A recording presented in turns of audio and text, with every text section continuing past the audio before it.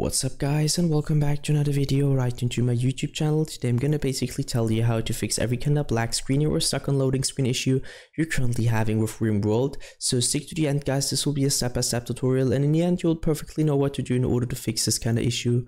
Before we start right into the video, I just want you guys know or let you guys know that I would really appreciate it if you would just leave a like, a comment or a subscription right into my YouTube channel. It would really make my day and help me out as a little YouTuber as I am.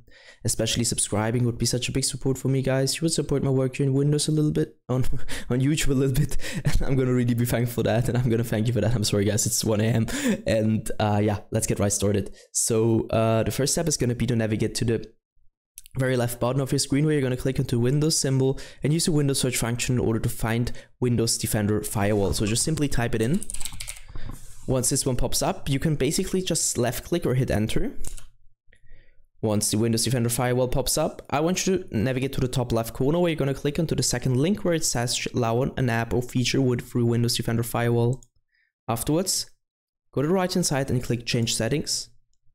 Afterwards, you should be able to click on allow another app and hit browse, where I want you to type in Rimworld or search for your Rimworld, because I can really tell you that it is located on every single PC somewhere different. So just need to search it, and afterwards hit open once you found it.